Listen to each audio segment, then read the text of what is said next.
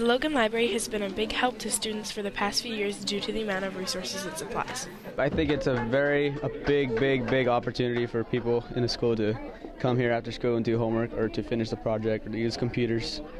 Unfortunately, students weren't able to have access to the library last year due to low funds, but thanks to an anonymous donor, he or she has been able to donate about $60,000 to the school and give students another opportunity to use the library again. I'm actually glad it reopened because it closed our sophomore year, and a lot of students actually really needed it and really missed the library. When it comes to making papers and printing it out, it's really useful, so it's nice to have it back. Since the library has reopened, students are able to do so many things like their homework or use their computers for research once again. It's important because I can check out books when I need to. It's really important because you go in there and use the books for our outside reading.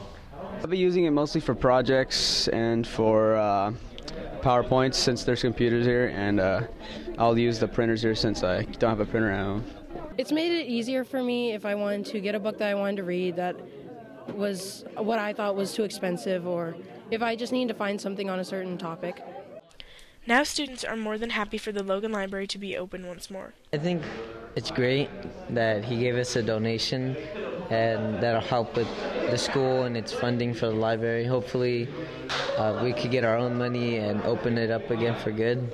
I think they're really helpful, and they have a really big heart to think about other students before themselves, since they're donating $60,000. Since the donor has chosen to remain anonymous, our students would like to thank them. Thanks for the donation.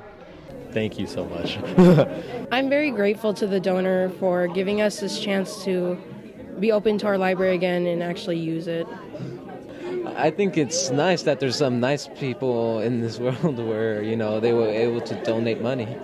Junior Ricky Guzman would like to send a message to those students who have not yet been able to use the library. Come here and do your homework.